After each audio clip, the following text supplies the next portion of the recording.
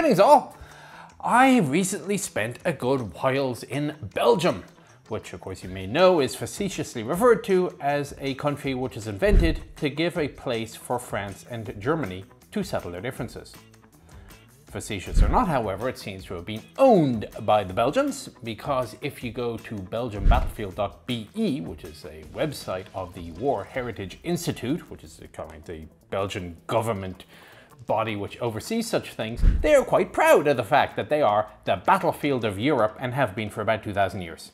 So you think goes, oh, Battle of Waterloo and then Battle of the Bulge. Well, no, there's a lot more to it. It goes back to the Roman days.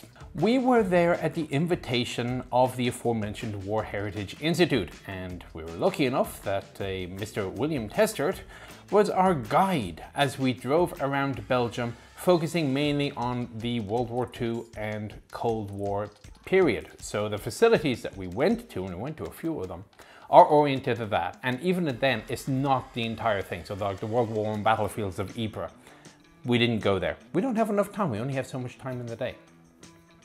So what we have done is, over the course of the next while, you are going to see a whole series of videos coming from Belgium and discussing its military history, particularly with regard to the Belgian Armed Forces. It's a force which rather punches above its weight in many respects. So that said, we are going to start off with a small little series of videos on Belgian army history, and then we'll see where we go from there. So sit back, relax, and I hope you enjoy the coming series of videos. Greetings all! I am at the Royal Military Museum in Brussels. Standing next to me is Mr William Testaert of the War Heritage Institute, which kind of oversees this museum, correct? Yes, indeed. All right, so before getting into what we are standing in front of, what is the history of this museum? Well, this museum was started in the early 1920s. It started with a collection on an exhibit, and political powers that be decided that there should be a museum of the First World War, mainly. So King Albert made a decree, and so the Royal Army Museum, Royal Military Museum, as a matter of fact, was created as a scientific and historical organization of the Belgian defense. It was mainly the objective to train and educate the officer corps, and also to educate the normal population, in fact, the population of Belgium. It was started at another place, and in 1922, if I remember correctly, it came here in these big exhibit halls, and since then it stayed here. So the first time that I saw this building would have been about 1987. Mm-hmm. I don't think it's changed. No, that's on purpose. We tried to conserve it just like it is, because this is one of the oldest parts of the museum, and we were convinced by the visitors that it should stay like it is, because they were so impressed by it. It has its own character. It's really a museum into a museum. And so what is this particular hall? So we got like 4 or 5 different sections. So just coming outside, there was a little World War II section, you have a World War I section, you have an aviation section. What is this section then? Well, this is where you start your tour in the museum, because the main entrance is at the end of this section here. So the first part is a little bit Napoleonic on the upper floor of the Saint-Quentin arcades. And then here we start at the beginnings of Belgium and the creation of the Belgian army.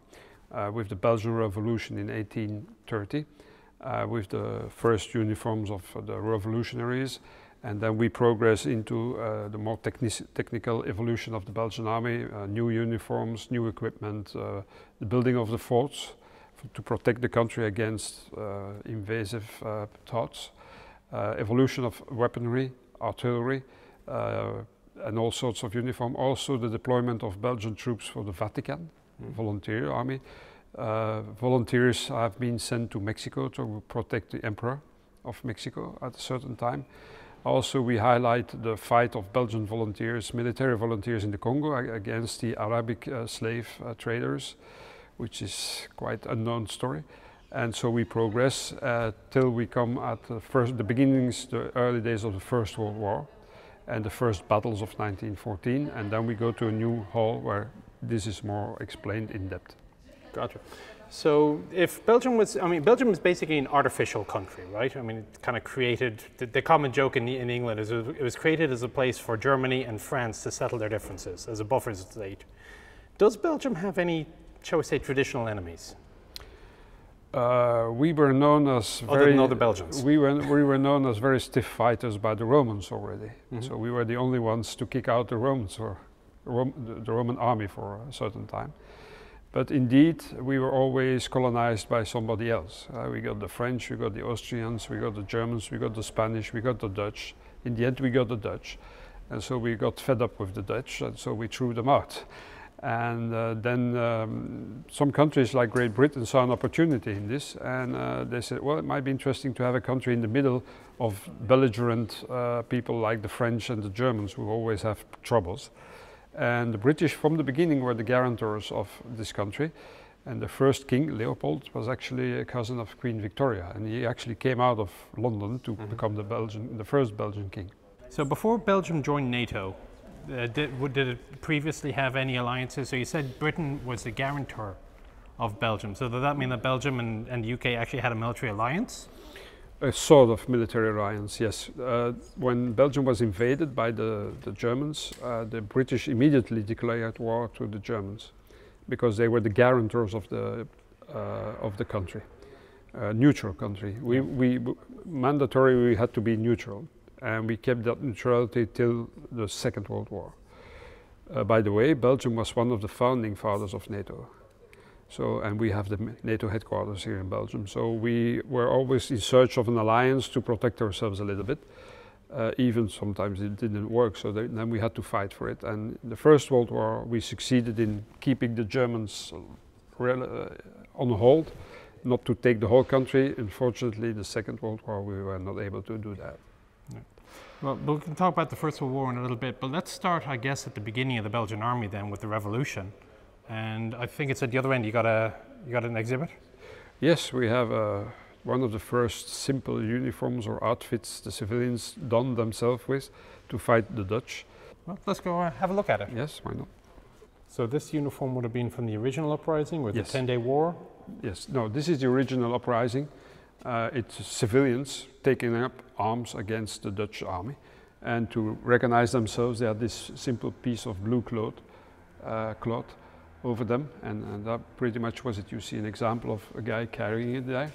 You also see the first version of the Belgian flag, which was different from what we have now. Oh, it's sideways, yeah. Yes, sideways, you see. And there you see the soldier or the civilian in Brussels with his uniform as it was in 1830. Why blue? Was it just what they happened to have most of? Yeah. Blue was quite a common color. It was easy to make. It was a light fabric, and it's probably a practical choice. So how long did you have peace then? Once you created your new country and you created your new army, how long did you have before you were next tested? Well, it was tested back when the Dutch came in 1831. Then we had to fight. Then we had to fight, and we had the support of the French army. And after that, we had peace till 1914. So we were even able to get not involved in the French-German War of 1870. We were neutral, so we didn't budge, if I may say so. And the Belgian army was able to guarantee the neutrality of the country. Except in 1914 with the von Schlieffen plan, the Germans thought that they could cross our country just like that. And was Belgium ready for that? Well, we expected them, but the army was not really up to par. And so the Germans expected a walkover, which fortunately for us and unfortunately for them was not the case. But it still took over a lot. I mean, you look where Ypres is on the map, and yes, of course, we had a very small army, but we had the fortress of Liège, and we had several other fortresses who tried to slow down the enemy.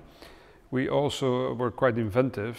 We attacked the Germans with steam trains full of ammunition, full of explosives, like a drone, they would say now. Yeah. So the first time the Germans were very much surprised by the stiffness of the Belgian opposition. Also, the Belgian army put up a good fight. The forts were a little bit awkward because they were not built in armed concrete, but still the Germans had to bring in a very heavy artillery. and the Belgian infantry was very arduous in fighting. Also, the Belgian cavalry stopped a German cavalry charge, an enormous cavalry charge, not by counter-charging, but retiring themselves in the tree line and doing a defensive operation. So step by step we always went back, but slower as the Germans expected. They expected a few days, Right. but it turned out to be a few years. So we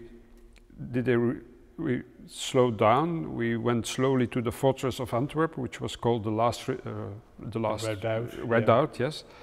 Unfortunately, like I said earlier, the forts were not strong enough to resist to the German artillery, so we were able to create a pontoon over the River Scheldt and discreetly evacuate the whole of the Belgian army to the other side, and then slowly we retired to the river, to Ypres and the River Isère, where we made our last stand and where we stayed for nearly 4 years. So Belgium has a history of weapons manufacture. I mean, you think of some of the great, like FN, like you know, the Liège manufacturers, Sabca, and so on.